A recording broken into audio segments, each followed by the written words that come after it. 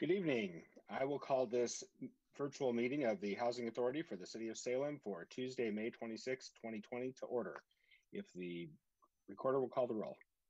Vice Chair Kaiser. Present. Commissioner Andersen.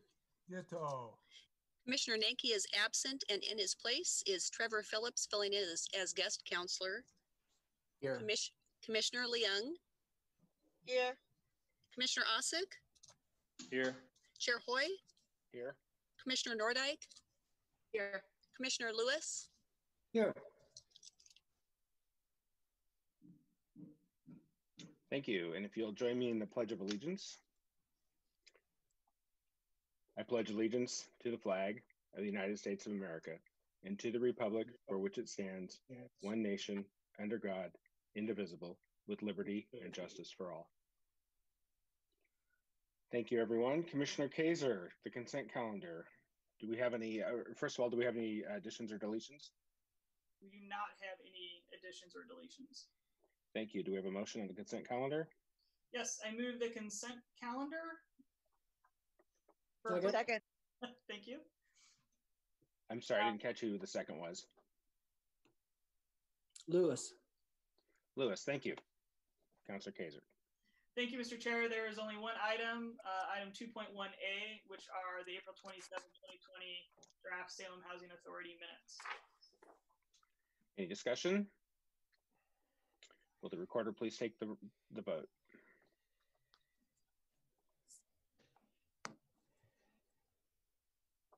Commissioner Leung. Aye. Commissioner Osick. Aye. Chair Hoy. Aye. Commissioner Nordyke. Aye. Vice Chair Kaiser. Aye. Commissioner Lewis. Aye. And Commissioner Andersen. Aye. Thank you. The motion passes. We have no public hearings, no special orders of business, but we do have an information report. And I see Nicole Utes, our housing administrator, with us. And I would like to start, before you start your presentation, Ms. Utes, I would like to ask you a question. And that's regarding, you know, we have a lot of vulnerable people in our housing units throughout the city. And I'm just curious how they're doing during this pandemic. How are people making their way, or do we have an outbreak at all? Or can you just kind of give us a little bit of a status on the COVID situation? Certainly. I'm Nicole Utes. I'm the housing administrator for Salem Housing Authority. I can tell you that out of all of the owned managed properties of Salem Housing Authority, we have no COVID-19 confirmed or presumptive cases at this time. Our tenants are managing well. Obviously, there is some challenges with layoffs, different circumstances with distance learning. But overall, everybody is doing well. The Housing Authority has stepped in as a team and is being extremely supportive of all of our clients. Even though our offices may not be open to the public, all 46 staff members are working behind the scenes to ensure that everybody is taken care of, that tenant requests are still being done quickly, that rent's being paid to landlords, that work orders are being completed. Behind the scenes, we really haven't skipped a beat and everything is still going well. That is excellent to hear. I really appreciate it. And I'm just going to say that, you know, none of that would be possible, especially the health of our tenants, without the just excellent work of you and your staff. And I just want to say thank you for that. Thank you. We appreciate it. Yeah. Please pass that along to everyone. It doesn't go unnoticed. Definitely, I will. It's been a challenging time, but it's been a great team effort, and it really came down to educating our clients, keeping our buildings safe and sanitary at all times, and ensuring all of our seniors have face masks and what they need to be able to function on a daily basis. There's been some real challenging times when the transportation services were down. We stepped in and made sure things got delivered that were absolutely essential items, down to toilet paper, medication, anything that might have to keep them going. Excellent. Before we get into other questions, did you have anything from your manager report that you wanted to share with us? I do. I wanted to bring up The statistics on the page regarding our tenant occupancy for our buildings, many of you may not be aware, or you probably are aware, that back in the end of the winter last year, we closed on several large construction projects right before all the COVID-19 hit, and we've continued all 5 of those construction projects through this during this entire time. 4 of those projects require a lot of relocation, a lot of coordination, a lot of safety and additional measures being taken. The occupancy numbers that you see on this report are not a reflection of what the Housing Authority typically does on a regular basis. So you're seeing some lower numbers such as Northgate, scattered site homes, different things like that. We want to just ensure you that those are a reflection of units that are not currently occupied and under construction or renovation, and that those families are fully being taken care of, and we intend to fully occupy all of the units as soon as they're returned to us in a full remodel capacity.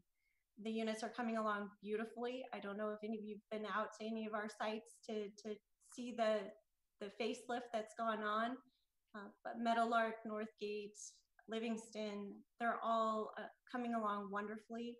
New windows, new siding, new landscaping, new trash enclosures. It's pretty much from top to bottom. And our contractors are doing an excellent job of keeping it going through all the pandemic, and we're keeping compliant with all the regulatory requirements of the program. That's fantastic. Commissioner Andersen, did you have a question? Thank you. I'm not muted. Thanks, Nicole. I agree with Councilor Hoy, his preliminary comments, and I talked to you this afternoon and expressed those and asked that you also pass them on to your staff. You already answered one question that you and I discussed about, that's the occupancy rates. I have another one, and I'm looking at the HRAP statistics on, I don't know, the 3rd page of the management report, and I'm looking at, you say, it's a graph or table up at the top, 249 currently enrolled, but only 49 are currently housed. I had a big concern about that, and you assuaged it very nicely, and I hope you could do it to the rest of the council too. Sure. So as you can see, the statistical numbers, the 249 is what's currently enrolled into the program. That includes a total for 282 that are enrolled plus their family members. 49 of those are housed, and 57 of them are unhoused and being worked with our staff members to get housed. And during that, so the other amount of individuals have actually moved on to the Section 8 program and graduated from the program and are now currently under stable housing through the Section 8 program. So in effect, it's a double success. You got them into the HRAP program, and then you got them out of the HRAP program into the voucher program. That's correct. And we're continuing through the pandemic. We've actually made 4 placements during the pandemic time, but 7 individuals total that were housed. Now all we have to do is get HUD to increase the amount of the vouchers, and we'll really be off and running.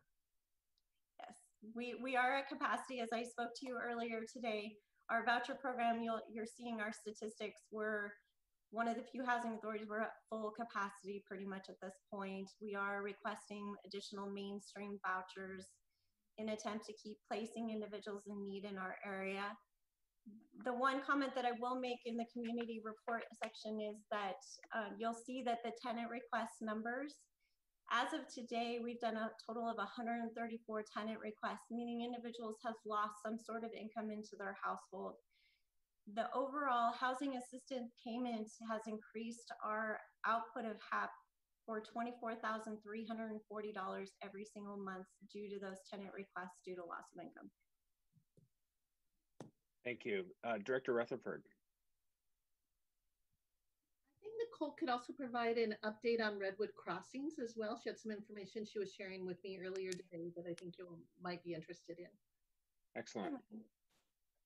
So the much anticipated Redwood Crossings, which is our 37-unit permanent supportive housing complex with 6 transitional respite units, is nearing the end of its completion. They're scheduling for substantial completion the middle to end of June. This also plays into effect a little bit with one set of hardware that we're still waiting on that's coming from the East Coast that is being slightly delayed. So we're highly anticipating that for it to arrive. But the complex is painted, new siding, windows, everything's turning out beautiful, and we're looking forward to getting that project up and going. We are working with the Emergency Operations Center to ensure the safety of all of our clients when we do open those doors and get it open in the safest manner possible. Excellent, thank you. Are there any other questions for Ms. Utz? Yes, I have a question. This is Councilor Yeah. Leon. Yes, go ahead. I had lost reception, so I might have missed a section that you might have addressed. First, I just want to say, I thank you for doing such a great job with getting the masks out for distribution to our seniors, youth, and families most in need. 410 masks. That's amazing, and I'm very proud of and excited to hear that's the kind of outreach that the department's been doing. I had a question about the HRAP statistics, evicted after voucher.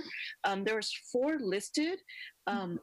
Are you still supporting those individuals who were evicted?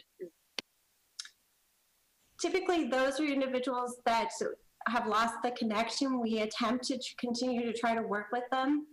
But once they've gone through the entire homeless rental assistance program and they've exceeded their allotment of funds for that, they've gone to the voucher program, and for various reasons, they may be even 2 years into the voucher program, have maybe taken a few steps backwards and not compliant with either regulatory, criminal, or some other course that we're just unable to salvage the ability to keep them on the voucher program.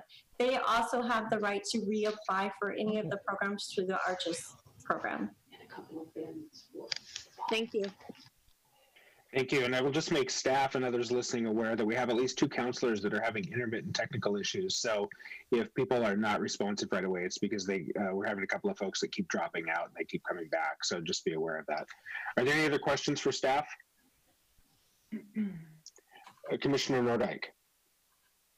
I'm mostly just raising my hand to make sure you can see that I'm raising your hand. I'm raising my hand. I can't see anyone right now. I can see myself and I can hear, but I can't see any presentation. So I think we should just keep moving forward. I don't want to bog things down, but just know that I'm blind. All I can do is listen to the audio of the hearing right now. Thank you. Anybody else? All right, seeing no further business for the Housing Authority of the City of Salem, I will adjourn this meeting. Mr. Mayor.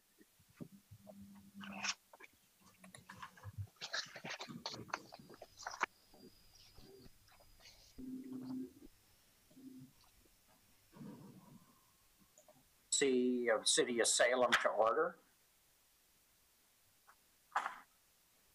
If the recorder would please call the roll. Board Member Kaiser? Present. Board Member Andersen? Likewise. Board Member Danke is absent. Guest Councilor Phillips? Board Member Leung? Here. Board Member Osik? Present. Board Member Hoy? Here. Board Member Nordyke? Here. Board Member Lewis? Here. And Chair Bennett? Here. Councilor Hoy, any additions or deletions? We do have one addition to the agenda. It's just a correction on a staff report on item 2.3A. All righty. Anything else you want to go over on the consent calendar? I move approval of the consent calendar. Second. Second, Kaiser. Thank you. The consent calendar consists of the April 27, 2020 Urban Renewal Agency minutes. Item 2.2A, acceptance of the Jory Apartments Tax Increment Funding District. And item 2.3A, Fairview Urban Renewal Area Small Business Forgivable Loan Program. Item 2.3B, Riverfront Downtown Urban Renewal Grant Program exception for 990 Broadway LLC. And that concludes the consent calendar. Okay. I don't see any polls, so yes, Councilor Phillips. So I guess Councilor Phillips here, just under 2.3A, we included wards 2 and 3 as affected, but I think Ward 1 may also be affected. Okay, I checked. great, on we'll that put and them in it's there not. too. Okay. We'll just put the whole council in, right? Everybody's always pleased with these kinds of programs. All right. No worries. Any other discussion on this? All those in favor of the motion say aye. Aye. Oops, I can't do that. We're gonna do a roll call. I apologize. Good. Now I know where you're all gonna vote, so. Okay, Board Member Andersen. Aye. Board Member Nanki is absent. Board Member Kaiser. Aye. Board Member Osick. Aye. Board Member Hoy. Aye. Board Member Nordijk. Aye. Board Member Lewis. Aye. Board Member Leung. Aye. And Chair Bennett. Aye. And Chair Bennett, we need a vote and a second for the addition to the agenda as well. That was unanimous. I watched everyone's lips move. Thank you. I can see you, Councilor Nordijk. I watched you. Okay, I think that's it. We're adjourned. I'm going to call to order the Salem City Council meeting for May 26th. If the recorder would please call a roll. Councilor Kaiser. Present. Councilor Andersen. Here. Councilor Nanki is absent. Guest Councilor Phillips. Here. Councilor Leung. Here. Councilor Osick. Here. Councilor Hoy. Here. Councilor Nordijk. Here. Councilor Lewis. Here. And Mayor Bennett. Here. Councilor Hoy, any revisions or additions? No. All righty. Excuse me, there is one addition of a supplemental report. That we, At 3.A. yes. Okay. My apologies. I move with approval of additions and deletions to the agenda. Second. Second by Kaiser. Okay, if you want to call the roll. Order if you'd like. Yeah. Sure. Councilor Hoy. Aye. Councilor Nordijk. Aye. Councilor Lewis. Aye. Councilor Kaiser. Aye. Councilor Andersen. Aye. Councilor Nanki is absent. Councilor Leung. Aye. Councilor Osick. Aye. And Mayor Bennett. Aye. Okay. This is an opportunity for members of the council to comment, if anyone would like to comment. Don't see anyone. Yes. Yes, Councilor Phillips. First, I just wanted to thank everybody for allowing me to be here. Specifically, I wanted to thank Brad Nanki for inviting me to serve as a guest counselor tonight. And I greatly appreciate his 20 years of service. So I just wanted to thank him. Well, on behalf of all of us, congratulations to you as well for your successful election. Thank you. Councilor Andersen. Thank you, Mr. Mayor. You know, I've been out and about a little bit in the last several weeks, about every other day or every third day. I go to the post office, I stop by City Hall, I go to the grocery store, and I notice people who are there, but the vast majority of them are doing what I do, but a lot of people aren't. And I'm just concerned about this because you're not just wearing the mask for yourself, you're wearing the mask for others. And it doesn't take long. You can see right here, I'm putting it on. This is a mask that was made for me by a neighbor. And I know that the city has masks. And so if you cannot afford a mask or can't find one, you talk to Steve Powers at the city manager's office and we'll get you a mask. And I see maybe the mayor's got one too. I don't know if I've got a stack of them that the National Mayors Association sent me. So we can get you a They're mask. kind of. There goes Councilor Hoy. It looks like a Trailblazers mask. I wasn't sure there. But the point is, Very exotic. It's easy to wear these. It shows civic involvement. It shows that you are concerned not just about your own self or your own freedom or whatever you want to call it, but you're concerned about society as a whole. So I urge every citizen of Salem, when they're out, to follow what the CDC says, wear your mask, and help society as a whole. And I'm taking it off now because there's nobody within 6 feet social distancing of me. But I really urge people to wear your mask. All right. Well, thank you, Counselor, for that helpful hint. Who else have we got that wants to share? Mr. Powers. Thank you, Mayor Bennett. Councilors, I'd like to give a brief reopening update, if that would be all right at this time. Oh, yeah. Staff, make it long. Go ahead. Tell us everything's open. Come on. Well, staff have been preparing a reopening plan for city operations. With Marion and Polk counties now in phase 1, the city can begin implementation of a reopening. Many city services continued unchanged by the COVID-19 restrictions. City services are being delivered online and by phone. The Emergency Operations Center and departments have been preparing a plan that welcomes back the public and city employees into a safe environment. We are establishing a minimum required standard that all departments will meet when reopening. For some city operations, returning to in-person delivery is needed to ensure all city residents are served. Our focus for reopening is on services that some in our community are unable to access online.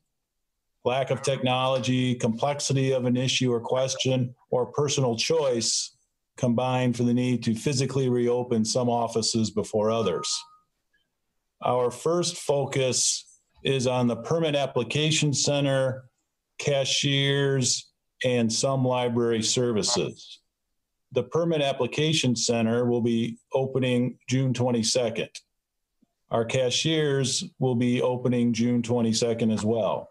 Today, we started curbside book and material pickups at the Broadway location, the library location, and we will be continuing that. The dates allow time to complete changes to protect the health of customers and employees, most notably the installation of plexiglass and other barriers to the virus, and for policies that are being finalized in consultation with employees. Dates for other services, including summer recreation, are being set through discussions with departments and guided by the state's reopening phases. For all of our services, we will continue with the robust online availability that increased dramatically at the start of the Stay Home, Save Lives executive order. We're also putting in several precautions to protect health. Council discussed masks just now. We will be requiring masks for indoor services. Wearing masks is a proven method to reduce the spread of the COVID-19 virus. We will be expanding voluntary self-check health stations for employees. Public Works, Police, Fire, and 911 are currently providing self-check health stations. There is no record keeping, and it's not mandatory, but we're strongly encouraging employees to check their health when they come into work. Gloves will be mandatory for positions that handle mail, checks, or cash directly from the public. And we're reviewing how to assist county public health with contact tracing. City service sites may have voluntary documentation of visitors in case there is a positive COVID-19 case. This information would then be shared with county health to trace back the people who may have been exposed. Our plan to reopen city offices and facilities is robust and is motivated by protecting the health and safety of the employees and community while serving the community. The plan is built upon the governor's public health framework for reopening Oregon. Council and the community will be kept updated as the city services reopening plan is finalized. I did want to share with you results from today's discussion with the Emergency Operations Center and department director. So we will continue to provide updates to the mayor and councilors as the dates and plans for city services are finalized. Thank you. Thank you very much. On the library service, can you drop off books yet? Or do they want you to still hold them? You can, but we're encouraging you to keep the books. Okay. Please keep the books, but if for some reason you had to drop them off, we will take them. But we are encouraging library customers to keep the materials. The other question I get, and I'm sure other counselors do, is playgrounds. What's the timeline, or what's it look like? I don't know if timeline's the right question. That is one of the Yeah, that is one of the services that we're still evaluating. And also, while the guidelines are guidelines, we are paying close attention to the guidance from the governor as the OHA and her staff are updating and revising earlier guidelines and restrictions regarding public facilities such as playgrounds. And youth sports, kind of the same situation as that? Well, the actual youth sport leagues, our recreational programs, we will have an update for mayor and councilors. Could be as early as next week. Staff met recently, and we believe we'll be able to provide some recreational programming later this summer. Great. Well, thank you for opening the dog park. Really, we've been hearing, I think, about that. I'm glad. How's that working out? It's working out very well. It provided some additional space for our park visitors. We were expecting a big turnout that weekend, and I think that turnout did occur. Regarding particularly recreational facilities and the guidance from the governor, she recently provided guidance on tennis courts. So we're looking at that and doing what we can to reopen our tennis courts.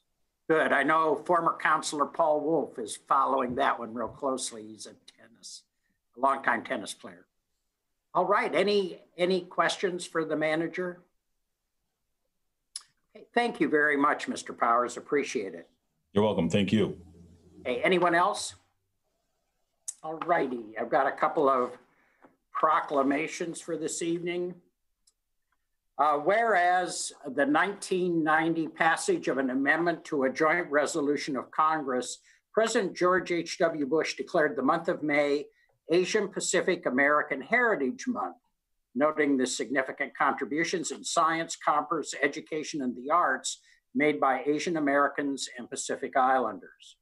Whereas Asian Americans and Pacific Islanders have demonstrated their dedication to ideals upon which the United States was founded, and have worked for the advancement of human rights and democratic ideals throughout the world.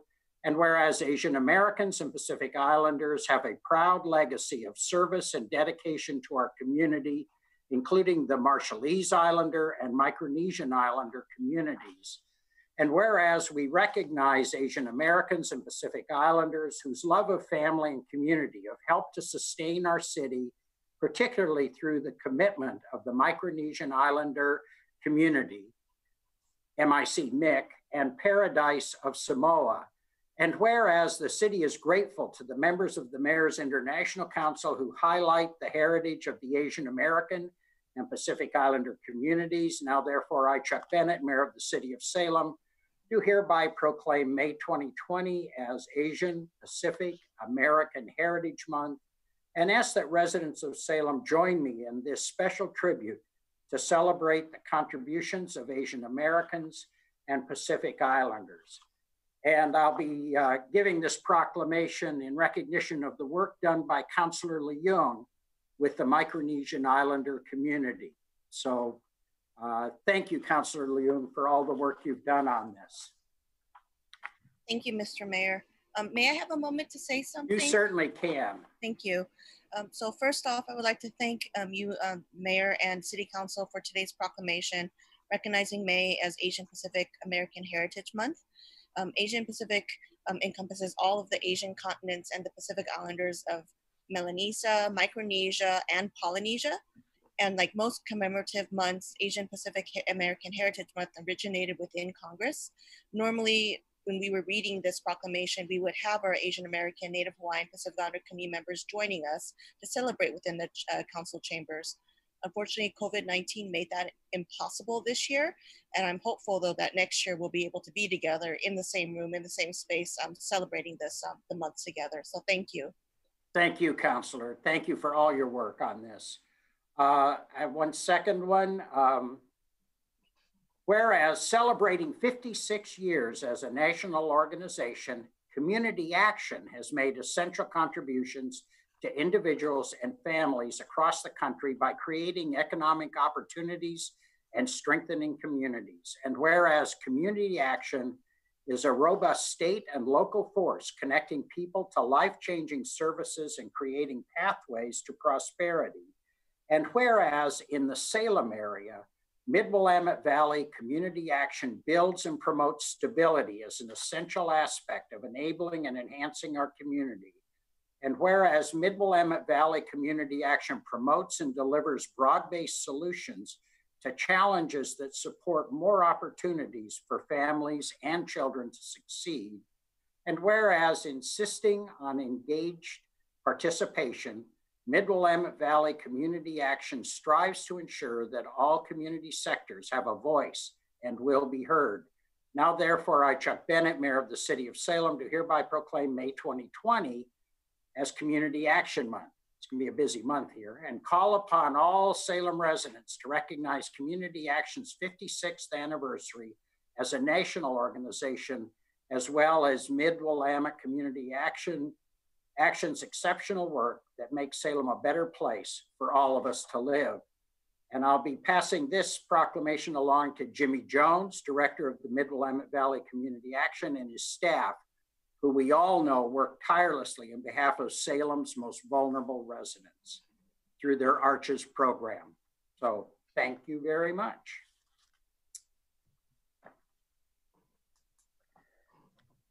Okay, we will move along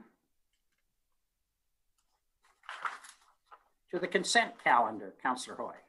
Thank you, Mr. Mayor. I move approval of the consent calendar with the following exceptions. Item 2.3C pulled by Councilor Kaiser with assists from Lewis and Anderson. Item 2.3E pulled by Councilor Anderson. Item 2.3A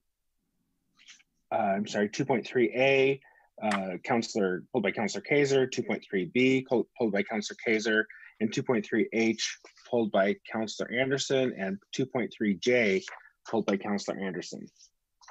And 2.3E, do you have anyone pulling that? Anderson.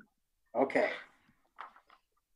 Okay, so we have 2.3A, 2.3B, 2.3C, 2.3E, 2.3H, and 2.3J being pulled. I got that right? I believe so. Okay. So you want to make a motion on what's left? I need a second. I moved approval already. Second. Second by Kaiser. All right, that leaves us with item 2.1A, the May 11th, 2020 draft city council minutes. Item 2.1B, the May 11th draft 2020 city council work session minutes. Item 2.2A adopts resolution 2020-21, amending resolution 2017-50 to update the city's public records policy. Item 2.2B, dedication of public right-of-way on 4 Point Street Northeast. Item 2.2C, transfer of fiscal year 2020 general fund budget appropriations. And item 2.3D, amendment to purchase and sale agreement with Westwood Homes LLC. Item 2.3F is an intergovernmental agreement with Marion County for grant funding for economic development activities. Item 2.3G is an amendment to lease with Rudy's Steakhouse LLC. Item 2.3I is regarding fire and police management compensation. And that concludes the consent agenda. Very good. Could someone tell me what just maybe the very short version of what changes are going on in our public records policy? Just a real short version of it. Yes, Mr. Mayor, Atchison? Atchison, City Attorney. So the last legislative session changed a number of the public records laws. The main purpose of this change is to update our policy so it's consistent in making those references to the state laws. In addition, the city has been working diligently on providing an online public records portal that's going to go live in June. And this will allow members of the public to submit a request online and get the records online and pay online. So we needed to make some updates to the policy to respond to that. So this will generally make it easier for the public to get a hold of documents they're seeking or records they're seeking? It should. It should make it a lot easier and a lot quicker. A lot cheaper? In some cases, if the records are easily available and it's easier for us to upload them, there's less copying involved.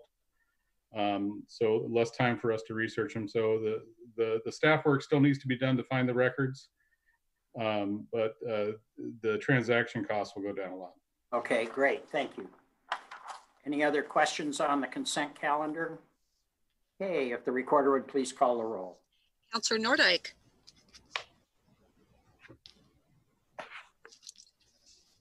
Aye. Counselor Lewis. Aye. Counselor Kaiser. Aye. Counselor Andersen. Aye. Counselor Nanki is absent. Counselor Leung. Aye. Counselor Osick. Aye. Counselor Hoy. Aye. And Mayor Bennett. Aye. Motion passes. Okay, we have a public hearing, number 20-187.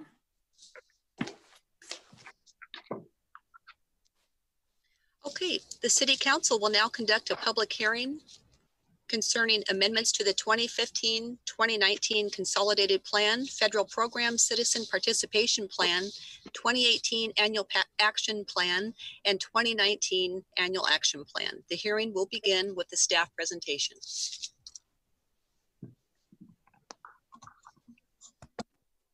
Good evening, Mayor Bennett, Council. I'm Shelley Ahinger, Federal Programs Manager in the Urban Development Department. I will share my screen with you so that you can see tonight's presentation. The purpose of tonight's public hearing is to provide an opportunity for the public to hear and comment on the proposed amendments to the 2015-2019 Consolidated Plan, the Citizens Participation Plan, the 2018 and 2019 Community Development Block Grant Annual Action Plans, which include resources to address the impact of COVID-19 on the Salem community.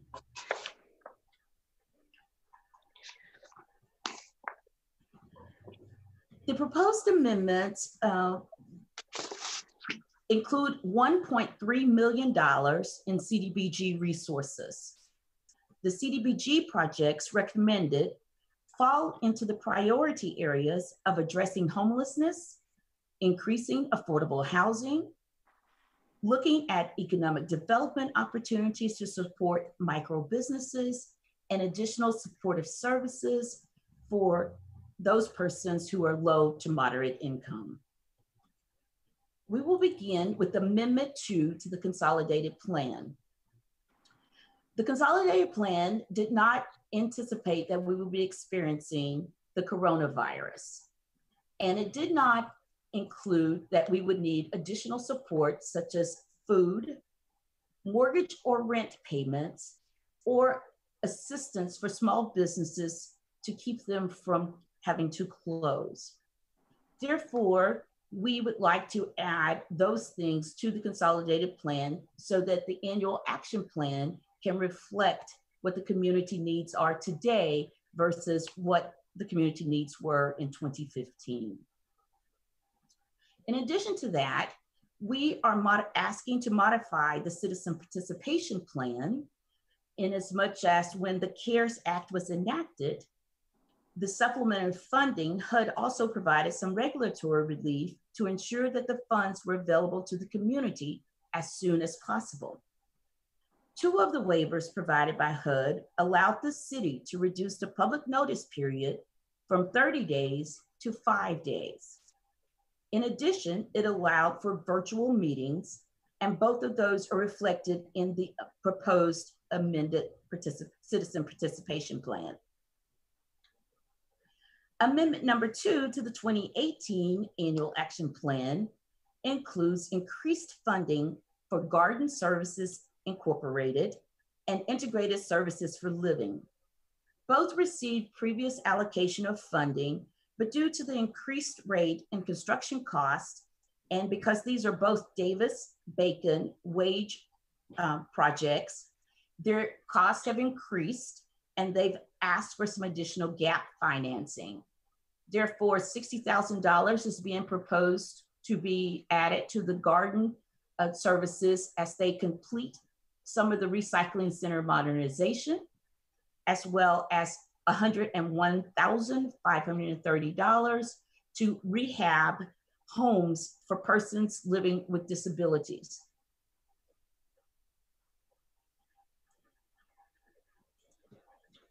Amendment number 3 to the 2019 Annual Action Plan, the sources include some funds from the Salem Housing Authority's 2019 allocation for the rehabilitation of Yaquina Hall. I think that the community is aware that there has been a pause in getting that project to begin. And in the meantime, the community needs the money today. And in Salem Housing Authority understood this need.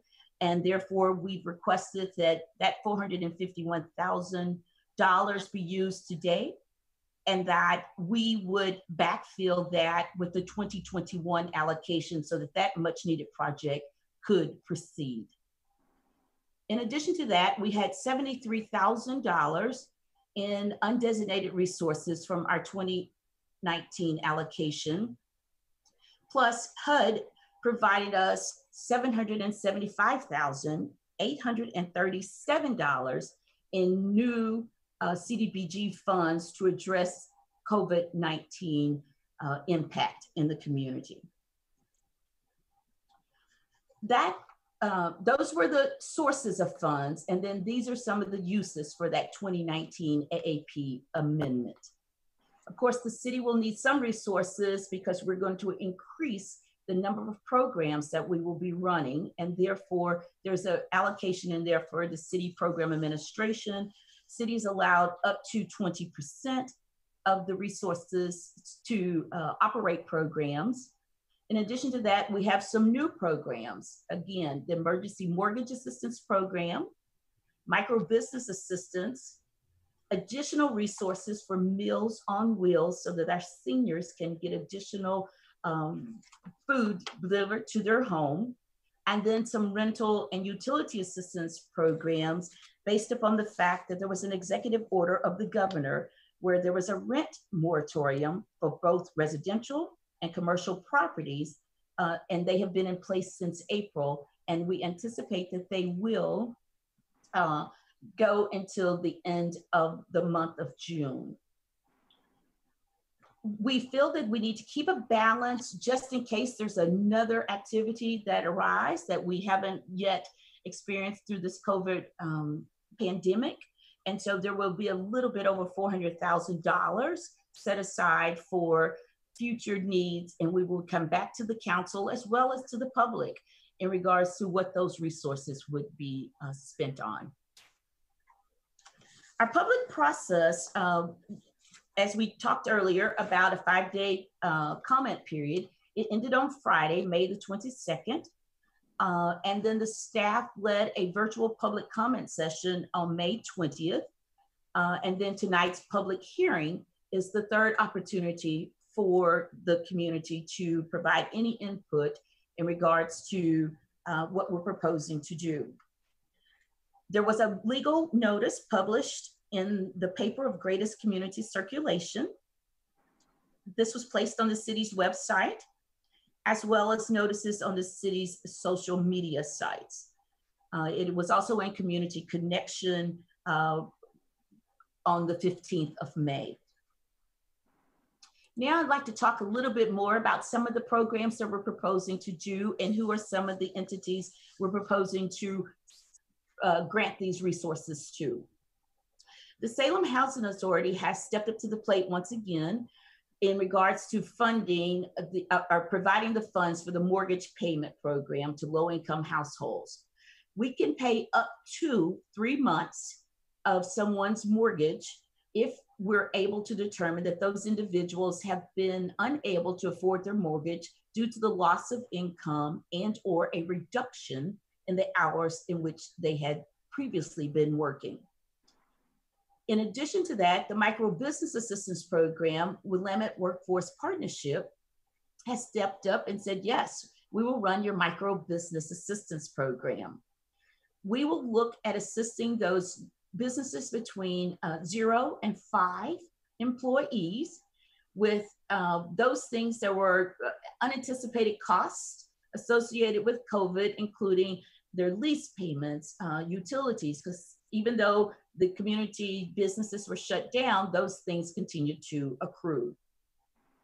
We also know that they will be mandated to reopen by making sure that they comply with the social distancing rule, which includes additional cleaning requirements, some protective personal equipment or PPE, and some increased payments for frontline staff.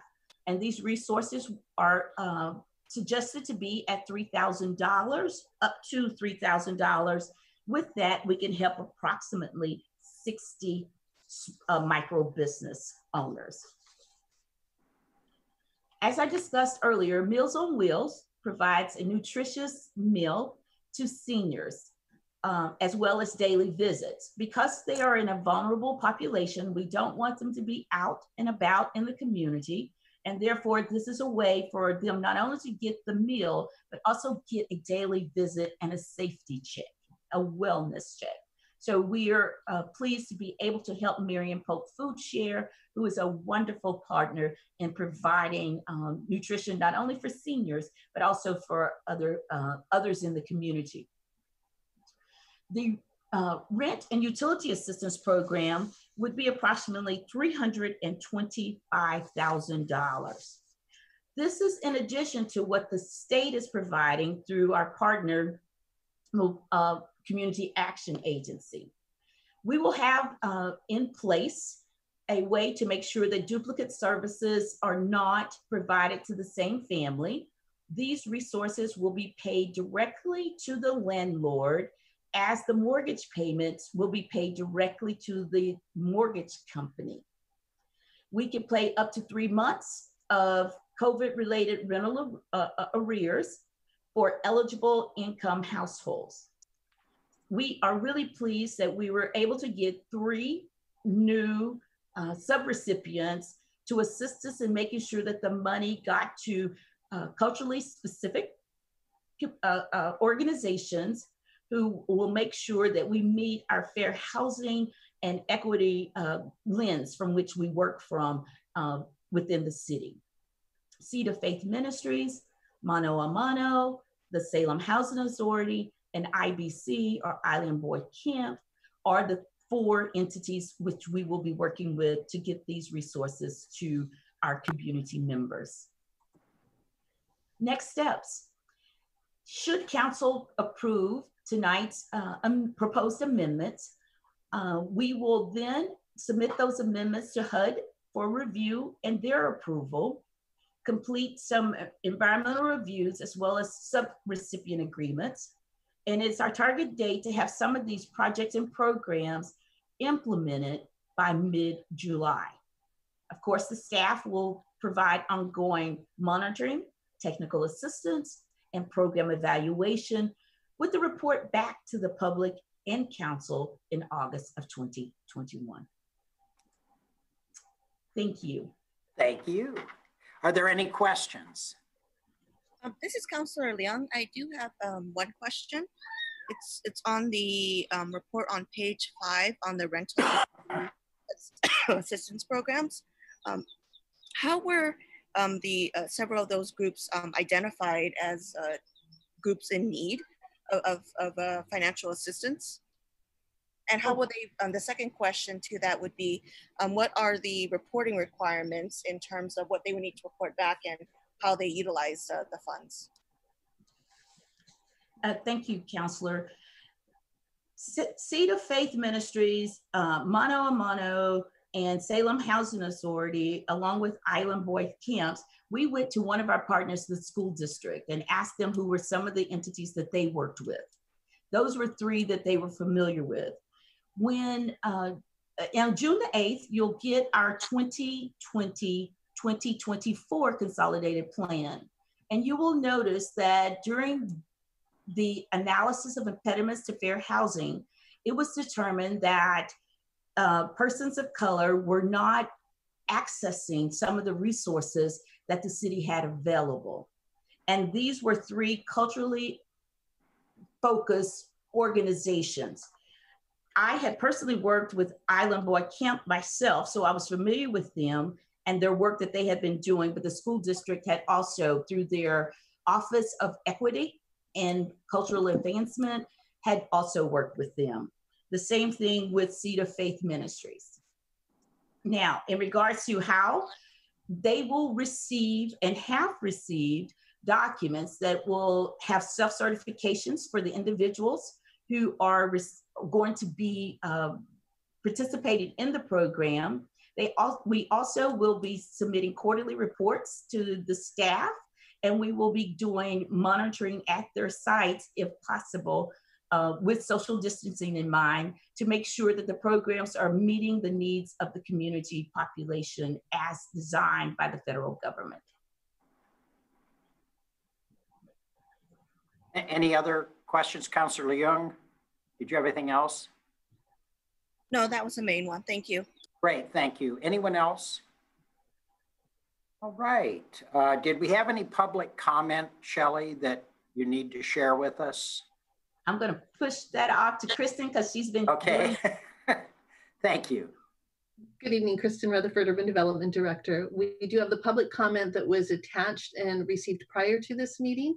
We have no new public comment that occurred during the meeting. Okay. Thank you. Okay, Councilor Hoy, do you want to, I'm going to, if there's no more question, I'm going to close this public hearing. Councilor Hoy. Thank you, Mr. Mayor. I move we adopt the amendments to the 2015-2019 Consolidated Plan, Citizens Participation Plan, 2018 Annual Action Plan, and 2019 Annual Action Plan, and direct staff to submit the AAP amendments and required forms to the U.S. Department of Housing and Urban Development. Second. Second by Andersen. Any discussion, Councilor? Okay. If the recorder would please call the roll. Councillor Lewis? Aye. Councillor Kaiser? Aye. Councillor Andersen? Aye. Councillor Nanke is absent. Councillor Leung? Aye. Councillor Ossick? Aye. Councillor Hoy? Aye. Councillor Nordyke? Aye. And Mayor Bennett? Aye. Okay, motion passes. All righty, very good. Go to special orders of business. First up is Councilor Andersen.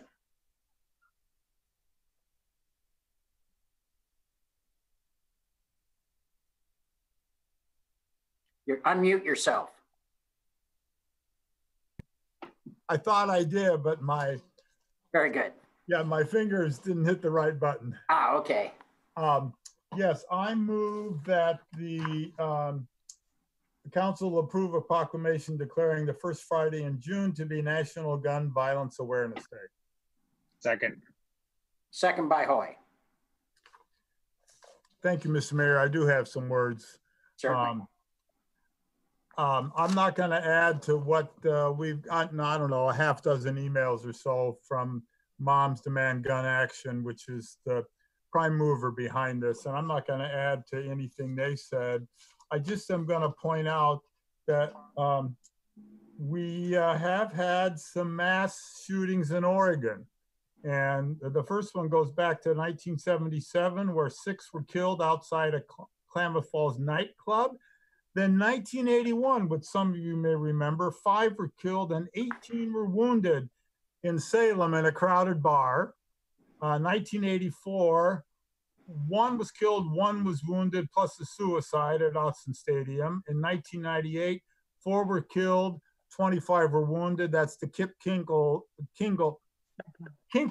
episode at Thurston High School, where I have friends who had children who were in the cafeteria that day. 2007, 10 wounded at a high school in Gresham.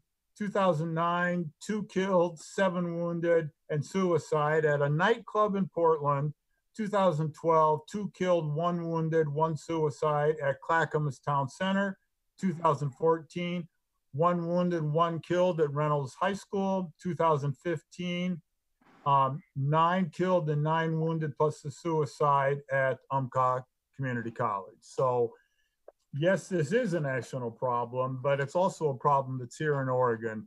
And it seems to me that the least we could do is pass this proclamation and then also urge people to wear orange on January 5th. June 5th. June 5th, yeah, thank you. You bet. You can wear it on January 5th too, but June. Anytime. Any further discussion? Okay, if the recorder would call the roll. Councillor Kaiser, Aye. Councillor Andersen, Aye. Councillor Nanki's absent, Councillor Leung, Aye. Councillor Ossick, Aye. Councillor Hoy, Aye. Councillor Nordike, Aye. Councillor Lewis, Aye. and Mayor Bennett. No. Okay, motion passes.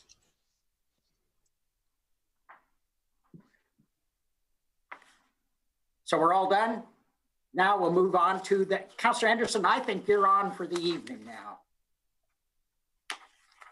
Well, we'll start with Kaiser on 2. Yeah, not completely. Councilor Kaiser and Councilor Lewis also pulled some of the same. Very good.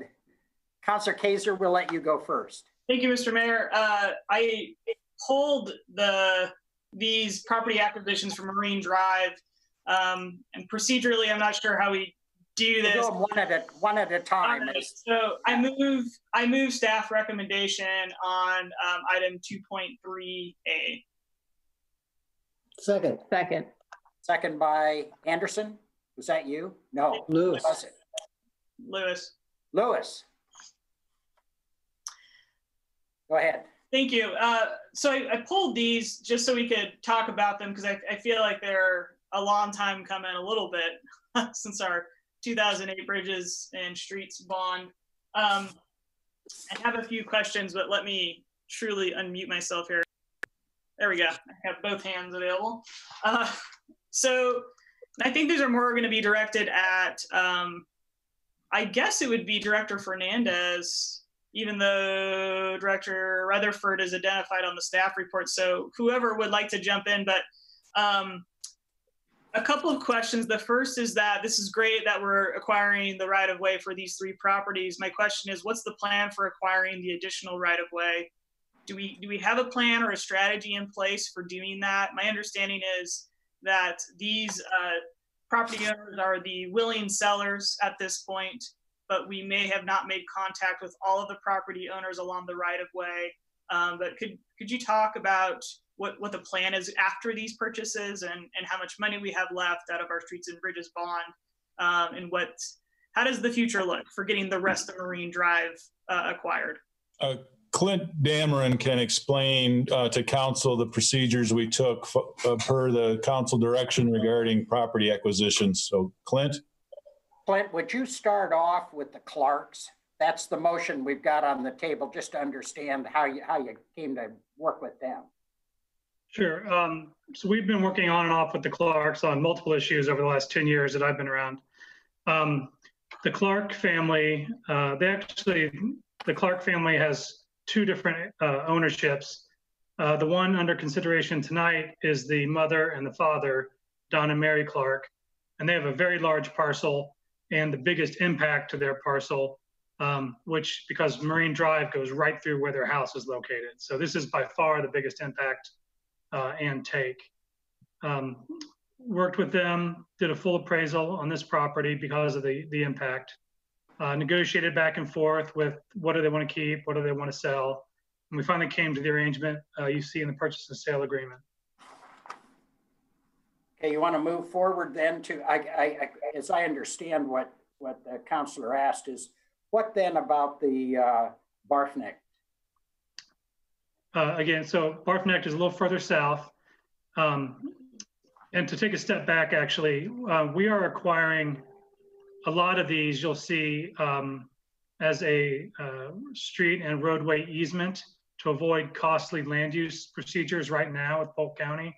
Okay. So we're going to pay fee value for the necessary right of way, but do it as an easement for now. And then we'll convert it to right of way at the proper time when the property gets developed by a third party. It'll save us a ton of money in staff time and cost. Okay, and the spin gas?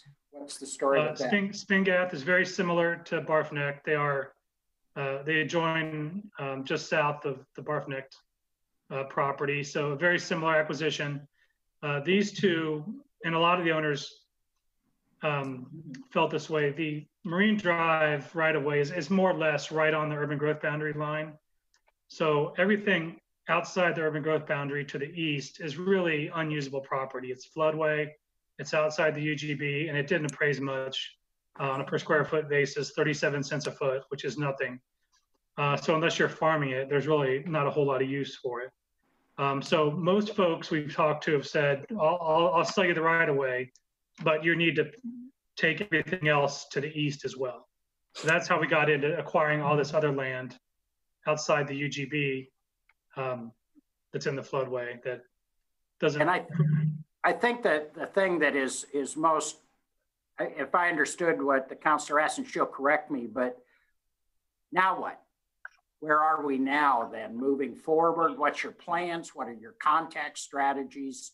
Right, How do we work our way through this thing? Yeah, council's direction was to take the roughly $3.8 million that was left over from the street and bridges bond and get the right of way we could, strategically trying to get pieces that might have the most immediate impact. Out of the 17 or 18 folks we contacted, we heard back from 6. We have these 3 tonight. We may have 2 to 3 more in the next few months. And the rest did not, after multiple phone calls, mailings, didn't even respond to us. So in discussing with Public Works, there's a lot of survey work and land use cost going into this on top of the right-of-way acquisition cost. So bear with me a second, let me pull up my budget spreadsheet. So after all these acquisitions and what we spent to date and what we think we're going to spend on survey work and land use, after all these 3 are done, assuming they go through tonight, we'll have about 1.1 million still available to go out and try to hit the folks again to bring them to the table. Councilor Kaiser, do you want to follow up with? Yes, I do. Thank you, Clint. One of the things that came up recently is, and I think we saw it in a letter to the council from Steve Andersen, it sounds like there is desire on the part of neighbors, either within West Salem Neighborhood Association or a group that are just interested in seeing Marine Drive getting constructed or right away acquired, constructed ultimately. There opportunity within the city to partner with a group like that, like West Salem Neighborhood or like the Friends of Marine Drive or whoever, because I think the feeling is they might be able to help facilitate conversations with those property owners that have not responded to the city because they have those personal relationships with them, just to get that conversation started. I don't know if we've reached out already to them, but curious as to, that might not be typical, but it's kind of perhaps not a super typical situation either. Right, so the group Friends of Marine Drive, and I don't know how formal of a group they are, they contacted me shortly after, I believe it was last June, when council gave us this direction. And then in talking with the legal department, I was asked to communicate to them that the formation of any citizen committee or group needed to be run through the mayor's office. So that's what I communicated to them, and Dan could jump in and correct me if I misspoke on that one. Nobody asked. And there. So that, I mean, it sounds like that might be, I don't know so much a council direction, but some type of more formal direction would be needed then. I don't know exactly procedurally how that would work or what would be necessary. Have them call me. I mean, fine with me if they set up an organization, unless the city attorney jumps in and says he doesn't want one. Okay, that's what I communicated to him. Yeah, just have them call me. Okay. I'm not sure what my role is in that, but okay. That's fine to me. So, and if I had one more question. So Clint, you were talking about the land east of Marine Drive, which is primarily just not floodway, but it's not, you can't really build anything on it. Most of it actually is floodway and outside the UGB. I know that there is some land there specifically that is essentially has not been touched because it's not farmable. It's not really usable in modern ways. It's a pretty natural old growth habitat. And I know there is desire to protect that as natural area. And I've actually been back there. It's quite beautiful, really, for something so close to the city. But knowing that some of this stuff is outside of the UGB, what is the process for bringing it into the city limits? And then I guess, what's the process for zoning that appropriately? And I don't know if you know, Clint, or others who are, I see you're jumping on their video right now. I would defer to the Community Development Department on zoning issues and annexation issues. Well, what is typically, how do we get that in the city? Is that a council action, or would that come at a later date, or? Dan Atchison, city attorney, I think I can speak to that generally. So the city can annex property that's outside the UGB. So technically we could proceed with an annexation now on properties there. We couldn't develop it with an urban facility until it was included within the UGB. And that requires a rather substantial land use process to expand it. Then I guess, sorry, the follow up to that is, do we need to even do that if we want to preserve this? If there's desire to preserve this as just a natural space, is that even necessary? Several of the folks, I'm sorry, Kristen. I was going to say that we could also just put a conservation easement on it. Okay. Require it. So, yeah, so several of the folks had mentioned something like that. And at that point in the negotiations, I said, well, if you want to further restrict the rights we're purchasing, there would be an impact to the value we're paying for. And they understood that. And most people then said, oh, okay, proceed as planned. But I did reiterate to them, it's outside the UGB, it's in a floodway. In talking with Director Fernandez, the city has no plans to do anything with this property. It's going to sit as natural property for as long as anybody could foresee. Yeah. Thank you. Okay, Councilor Andersen. Unmute yourself, Tom.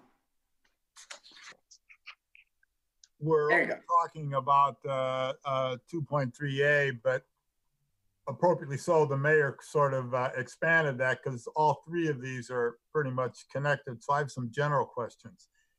A couple of them are panhandle lots. And is that a panhandle lot that it goes over to Wallace Drive? And is that for the city, from Marine Drive over to Wallace Drive, or is it for the owners who want to get to some of their other property that they haven't sold to us? And I guess now I'm not so, a lot of that they're selling to us, it looks like, but we have this subservient property. And could you explain all that? So I think you're specifically talking about the Clark property. Okay. And the way it sits now, it does have a flagpole out to Wallace Road, which is their only access to and from Wallace. So part of the deal we have with them, they would get an access easement over that flagpole across the property we're buying, all the way to the property they are keeping to the east. Okay. And then it's that easement will automatically extinguish when that portion of Marine Drive is constructed and they have other access to their land. Got it. So they own property on further east from what we're buying in the floodplain sort of stuff. Correct. They desire to keep everything outside the UGB because they do actively farm. So that explains the easement to me, and that makes sense. It's easement until Marine Drive is built, basically. Correct. Then I looked at MapQuest and Google Earth and all sorts of things, and I couldn't find Beckett Street. So Beckett Street is on, actually, let me share. Is that Waiting for Godot? Is that the same thing if we're talking about playwrights? I think Beckett. Anyway, go ahead, sorry. So Beckett Street is, if you can see my screen here. Not yet. Okay.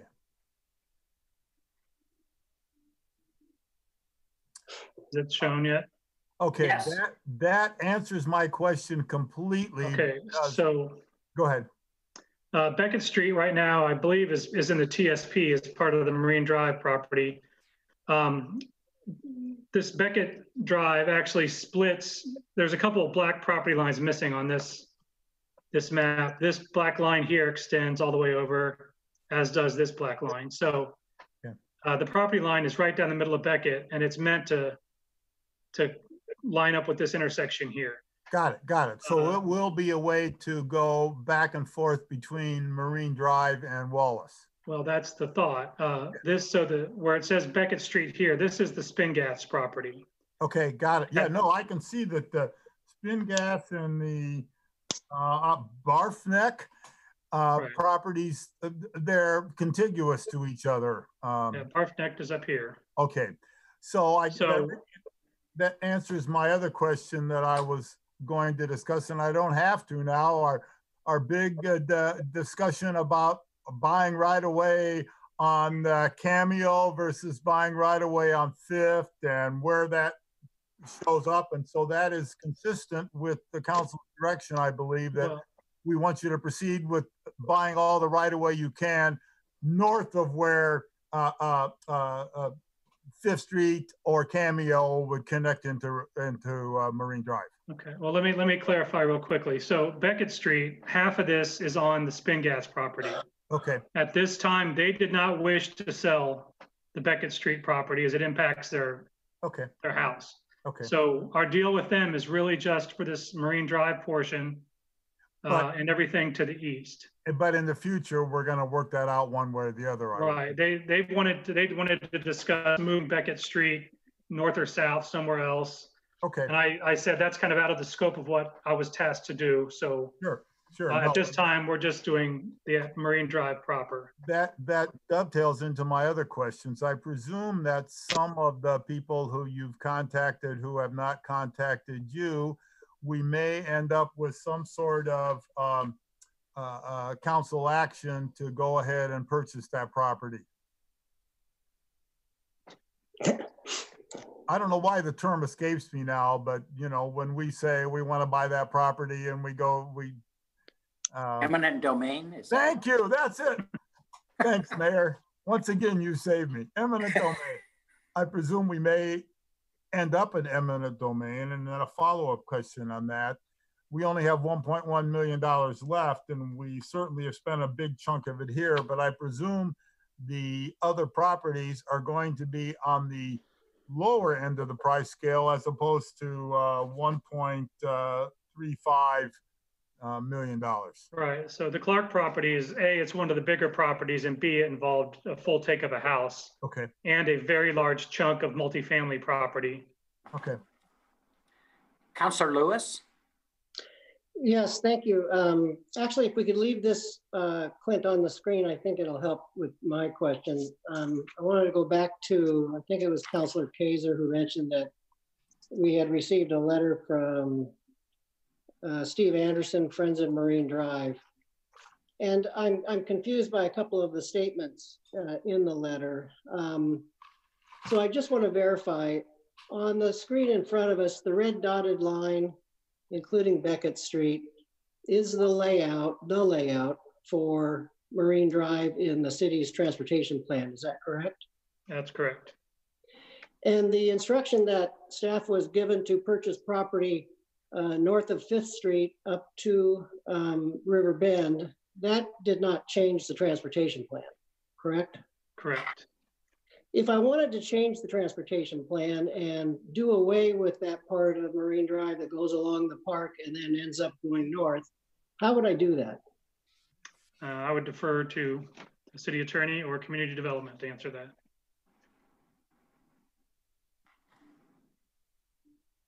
I will take a stab at that. You would need to have council approve a amendment to the transportation system plan, which requires a public hearing. That would require a public hearing. Correct. Thank you. Okay. Anyone else? I'm just looking on this. So, Mr. Mayor, if I could, there's been a couple questions about acquiring, Councilor Lewis just said north of 5th Street. Staff and I went back and listened to the original June direction And if anybody recalls, that was about a 30 or 40-minute conversation where it was motions and second motions. So we gleaned that council directed us to acquire property from this location here, Sure. which is where future Marine Drive meets future Fifth Avenue North. Okay. And the letter Councilor Kaser referred to, some people said no, it would include this piece here, but not, these pieces down here that actually have homes on them at this point. Okay. So just to clarify, we were going under the assumption council said from this point north. So we did not contact anybody south of this intersection. Okay, very good. Can you pull your screen off then for a minute? Great, thank you very much. Councilor Kaser. Thank you. Well, with that kind of clarification, Clint, of how staff interpreted the motion, as the motion maker back in June, that was not my intent. So that possibly will need clarification, I guess, coming from council, and I don't know exactly, again, the process for doing that. I'm not going to try it on the fly here, but I think I will be bringing back something soon to really clarify what my motion was last June, so that's clear. Great. Okay. Are we prepared then to vote on 2A to 3A? I'm sorry. Okay, all those in favor of the motion, which is the staff recommendation, say aye. Or no. I'm sorry, the recorder will call the roll. I apologize. Councilor Andersen? Aye. Councilor Nanke is absent. Councilor Leung? Aye. Councilor Osick? Aye. Councilor Hoy?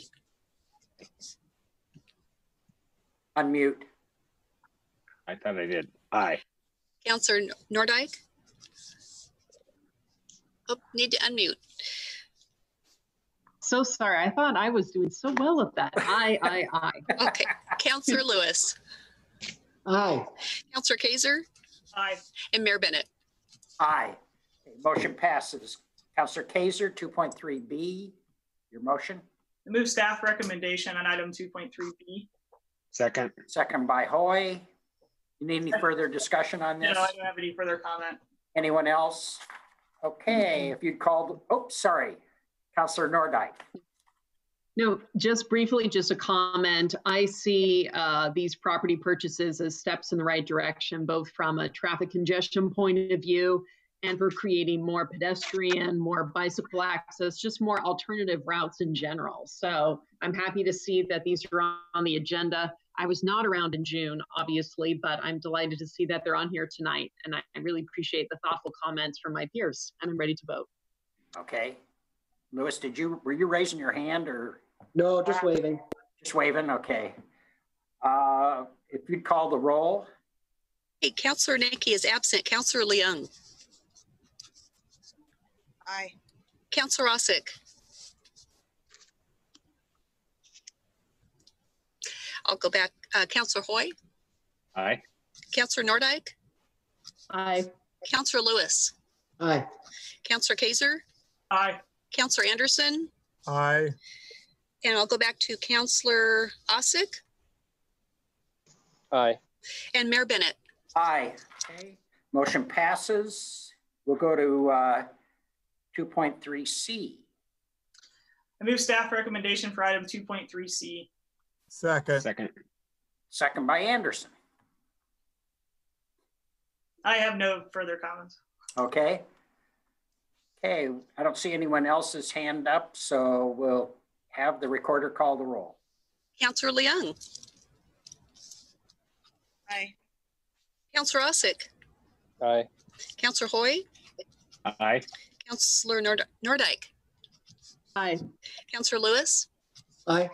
Councilor Kaser? Aye. Councilor Andersen? Aye. Councilor Nanke is absent, and Mayor Bennett? Aye. Okay, motion passes.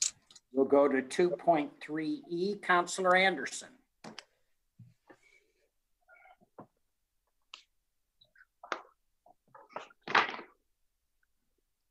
You're on mute. Unmute, Tom. I've been trying to. Oh, okay. I move the staff recommendation. Second. Second by Hoy.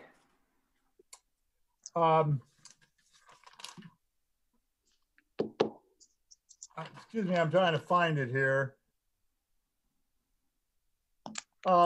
We had a discussion about this earlier, and I just want to say that the things that I say all the time about this, my 2-word mantra, hanging bridge, hanging bridge. But I think this is a very good situation, and my understanding is that this will also allow us to eventually, hopefully, end up with a path that goes all the way from South Minto Brown Island Park all the way up to Riverfront Park, which should be terrific for recreation and family use, but it would also be terrific for a wonderful bike commute path to get from South Salem without having to go on River Road, which, especially going south, is pretty miserable. So I think this is a great thing, and thank you Mountain West for their contributions of the park property. Yeah, this is this has been an important decision really by multiple city councils to keep heading down this direction, including the hanging bridge and the connections down to Minto Island going south on the sluice side. It's very gratifying to see this come to a realization after all these years. And like Councilor Andersen, I want to thank Mountain West for their generosity in donating this property. Okay, any further discussion? Okay, if you'd call the roll. Councilor Ossick. Aye. Councilor Hoy. Aye. Councilor Nordike. Aye. Councilor Lewis. Aye. Councilor Kaiser. Aye. Councilor Andersen. Aye. Councilor Nanke is absent. Councilor Leung. Aye. And Mayor Bennett. Aye, motion passes. 2.3H, Councilor Andersen. I move the staff recommendation. Second. Second by Hoy. Mr. Mayor, if I could speak just a little bit. This was, Shelley gave a report about various things that relate to this as well. I think this is wonderful, and I really just brought it up so we can make sure it's published and as widely as possible so everybody knows about this. And I know from the plan that there is a whole lot of work going on by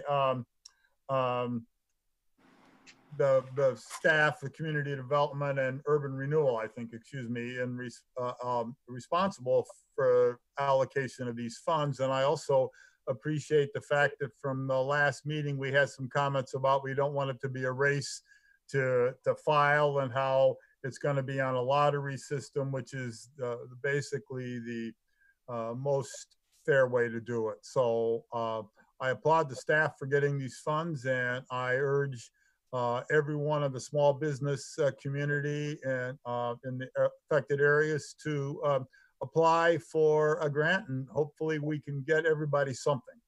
So thanks. Yeah, I want to second Councilor Andersen's comments just briefly. I want to really thank Kristen Rutherford for the tremendous work she's done on really putting this together over the past several months, developing the strategy to get to the point that we could make this kind of program available to small businesses. A really tremendous use of both federal and local funds to create this kind of a program available. It took some really very, very hard work on her and her staff's part. So thank you very much, Kristen. It was really outstanding work. Any further discussion? Although that, well, we'll have the recorder call the roll. Councilor Hoy. Aye. Councilor Nordike. Aye. Councilor Lewis. Aye. Councilor Kaiser. Aye. Councilor Andersen. Aye. Councilor Nanki is absent. Councilor Leung. Aye. Councilor Osick. Aye. And Mayor Bennett. Aye, motion passes.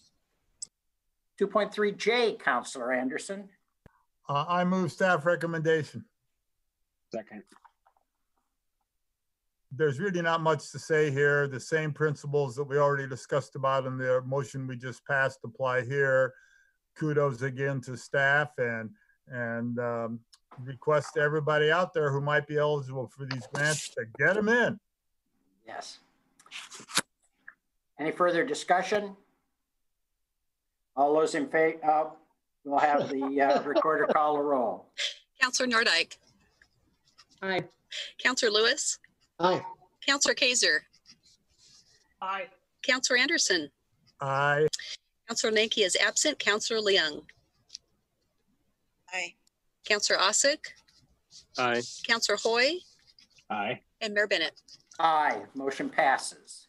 Okay, we have information reports. Any questions, discussions? Councilor Andersen. Thank you, Mr. Mayor. This relates to item 5B. We are now on a third request for a 2-year extension of the approval. So we're now, it was the approval to do, I don't remember now what they wanted to do, but I think it was a partition. I hope they remember. The approval was given in 2014. They came back in 2016 for 2 years. They came back in 2018 for 2 years. They're back in 2020 for 2 years. How long has this been going on, and will it ever stop? Hi, so this is Community Director Norman Wright. I want to make sure, can everyone hear me first of all? Okay, great, thanks. So I have similar questions, Councilor Andersen, and so the staff report does reflect that there have been 4 extensions for 10 years total.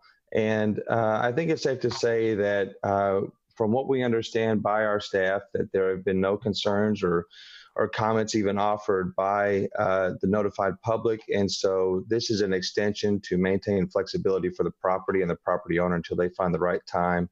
And we see no issue in continuing with these extensions for a previous approval. If it's okay with you, it's okay with me. Okay, well, let's find out if it's okay with everyone else. I guess we won't be voting. Thank you though, Tom, for bringing that one up. It's always interesting to follow these historic partitioning events. Anything else? We are adjourned.